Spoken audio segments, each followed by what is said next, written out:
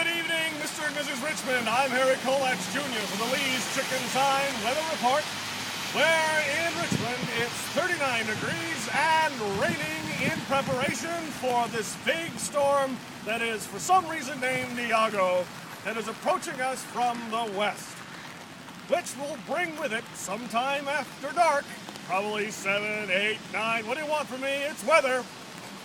And Richmond, put down that milk carton.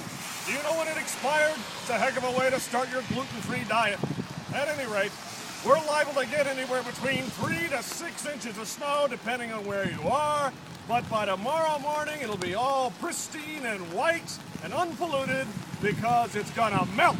It'll be 40 degrees tomorrow, but frozen. So tomorrow's drive time, be careful. In the meantime, I'm Harry Kolatch Jr., and for the most trusted name in Richmond weather, the Lee's Chicken Sign Weather Report, pre-snow and damp.